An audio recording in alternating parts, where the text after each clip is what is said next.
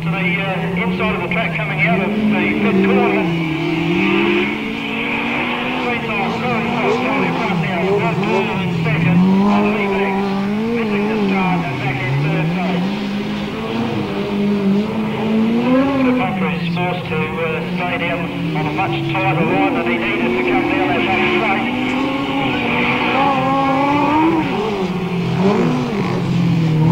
Quite a gap between all the riders down there at the moment. Fox, Miles clears from Doyle, and Doyle with a big lead over Banks. Jacob's flag comes out, Fox first. Doyle's in trouble as they come up to the line. Lee Banks has come through to take second. Doyle breaking down on the last quarter of the lap and comes through in third place after holding second for the entire race. Fox first.